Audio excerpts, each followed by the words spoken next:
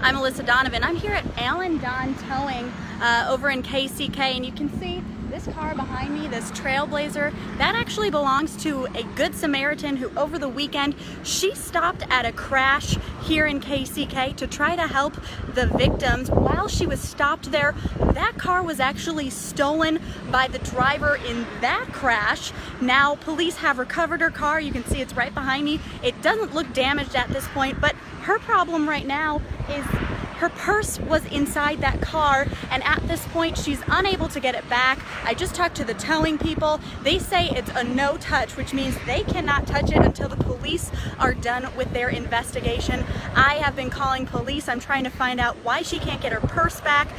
They're unsure why she hasn't gotten it back yet. They're reaching out to the detective who was on the scene during the crash.